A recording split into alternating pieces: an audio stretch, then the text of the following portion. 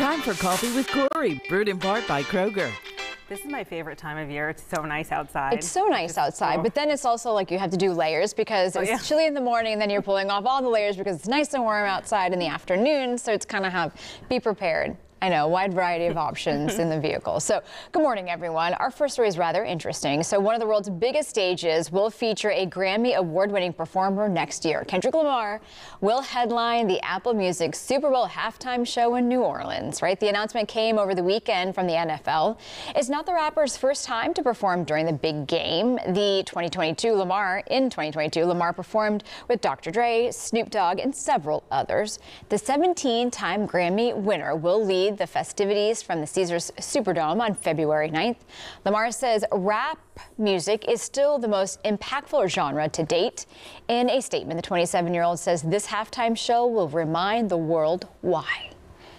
I'm excited about that one. You know, you always have like so many, I'm surprised. Well, this year I feel like you didn't have all these rumors of who it's going to be, who it's not going to be. I feel like it was just like Kendrick Lamar, boom. Well, I mean, his song "Not Like Us" was pretty much the conversation piece of like, and I think it crossed so many genders, races, just like all the things, ages, and people just heard about this song. Yes, and so he's the hot. He's it. Loving every second of it. Can't wait. Yeah. Can't wait for the Super Bowl. Okay. A question for you. When engagement ends without a wedding, who gets to keep the ring? Well, there's a case deciding just that before a Massachusetts court right now.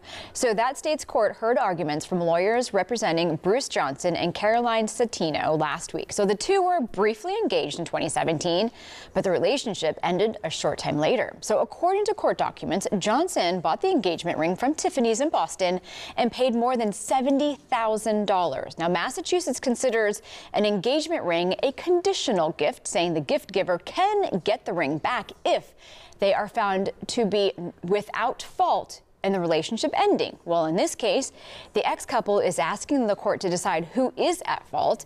The two are throwing around accusations of abuse, cheating, and more. After hearings before the trial court judge and then Massachusetts Appeals Court, the decision now lies in the hands of the Supreme Judicial Court. No word on when a ruling is expected. Oh, this right? Oh, sizzle. This is hot. But honestly, here's the thing. If the relationship didn't go as planned, just give the ring back. It's, you know what I mean? Like, why would you want it anyway? Because it's kind of already, it's already tainted. On there. The bad vibes that come with it, like just that. Well, if like I see so many. I see all the things, like, I can see how, okay, if the person, I know some people who their spouse won't let them work, or they, you know what I mean? It's like, and so there are situations, but it depreciates, right? As soon as you buy it, I think. And so selling it is a whole thing, but it's like, there are so many little factors that I'd be like, here you go. Yeah. I don't want it, bye. Yeah, like bad energy. I did give back the ring once when I didn't follow through. When I've been a runaway bride a few times. Oh, I can't wait to hear. In the commercial break, but I definitely gave it back. Yeah. So, kind of bad vibes with it. You know what I mean?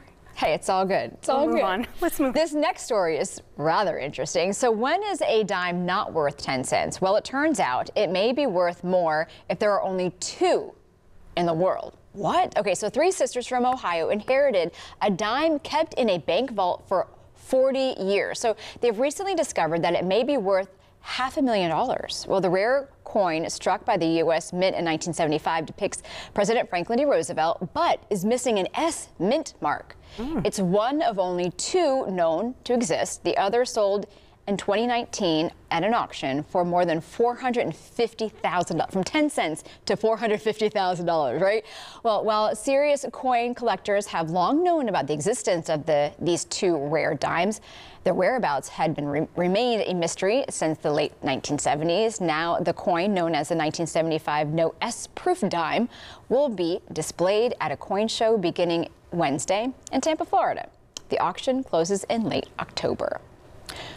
Who knew that there was a market out there that if you are minted wrongly, and there's only two in the world, that it is worth almost $500,000, from 10 cents to 450,000. I mean, are we all checking our coins now? I am literally gonna I don't know why, but I know, I'm like, it's not here, but I'm gonna look. Yeah. You know, I can't unhear it now. And now we're just gonna be like. But we don't use a lot of change, right? I know. So we barely have any cash on us anymore, and we barely have any coins. Yeah. So it's like all I electronic. wonder how that's gonna work out when there's no cash. I didn't even know there was a market out there for that, but now I know. Now you know. Half the battle. You learned it here today on Live at 9. There you go. So did I. All right, thank you, Corey, and we'll be right back.